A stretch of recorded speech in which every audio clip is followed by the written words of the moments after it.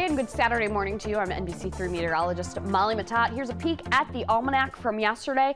We topped out at 84 degrees. It was gorgeous yesterday. Humidity was low, temperatures were high, even above average, but it just had a great feel outside. With this added heat, though, we did see some isolated showers and storms pop up, mainly in the evening and in the overnight hours, which is a little uncharacteristic. Usually things happen in the afternoon and into the evening. So we're looking at kind of a mix of a weekend, a little bit of a toss-up. Our records are far from safe. 96 back in 1933. We won't hit anywhere close to that. That heat from last week is on its way out. As for the weekend, it's going to be a little weird. You're going to need to bring your umbrellas and your sunglasses because we are unsettled, but very slightly. Only a very small chance for some isolated, teeny tiny showers to pop up today. Maybe a rumble of thunder by the end of the day or into tomorrow, but still plenty of dry time with lots of sunshine. So just take a little extra step of preparedness. Throw the umbrella in the car and just leave it there because you may need it at any point in time starting this afternoon and into the rest of the weekend.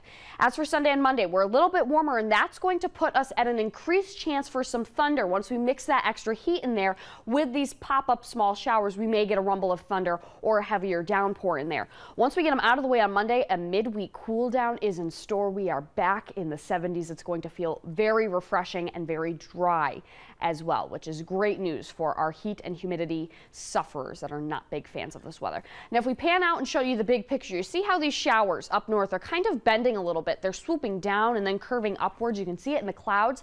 This is indicative of our jet stream map. These are the winds way high up in the atmosphere. And do you see how they're dipping down? This is called a trough, and this is why we're going to be so unsettled for the weekend. We're going to have any weather systems that approach us from the west. They're going to get wrapped up in this trough, swoop down towards central New York, and then they're going to kind of recycle their way into this, and that's going to leave us at a constant risk for some isolated showers. Not everyone will get wet all of the time, but the risk is still there. So we're just trying to give you a heads up to pack the umbrella and the rain gear just in case. Let me show you what I mean with our futurecast. At 8 a.m. we're still under mostly cloudy skies. Most of that fog that was around in the early morning time should burn off because of the plentiful sunshine.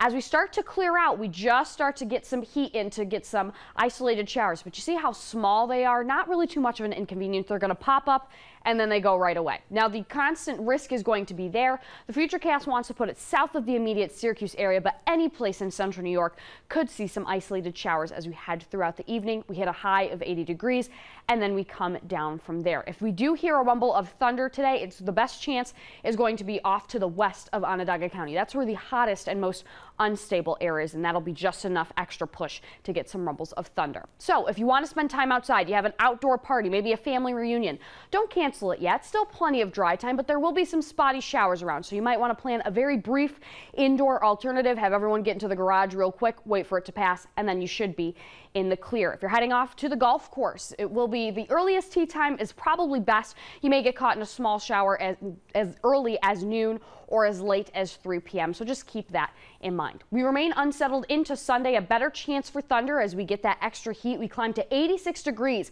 by early Monday afternoon. This is when our most organized weather system is going to push its way through. We get one blast of heat and humidity, and then it sweeps through and clears out. Look at this cool down for the rest of the week. Just an isolated chance for a shower on Tuesday. Nice, dry, and cool for Wednesday. Very refreshing. We start to get a little bit unsettled into Thursday and Friday, but the risk for showers is ultimately pretty low.